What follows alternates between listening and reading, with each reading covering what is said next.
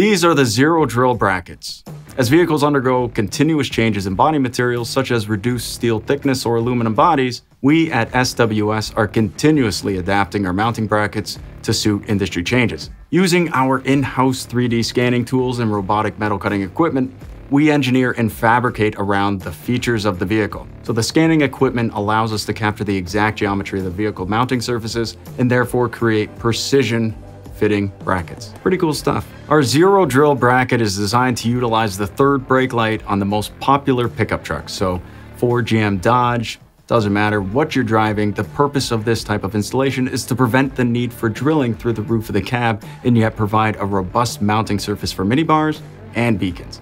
The precision measuring system allows for the exact fits between the vehicle bracket and optical warning device. It fits like a glove, you won't even know it's there. We use aircraft-grade aluminum in either powder-coated white or black finish. We find these colors integrated the best visually with the fleet pickup trucks. Personally, I'm a big fan of the clear outer domes with the white bracket on the white vehicles. It usually blends into the vehicle, keeps the fleet looking slick, although there's nothing wrong with the classic amber. Obviously, it contrasts nicely with the darker color vehicles. Really, it's personal preference, totally up to you. If magnetic mount lights are a preferred choice, we offer an optional steel mounting plate which easily fastens to the zero drill bracket. The SWS website, warninglightsinc.com, provides an easy-to-use selection process for all brackets and bracket options. This will save you time, which will ultimately save you money.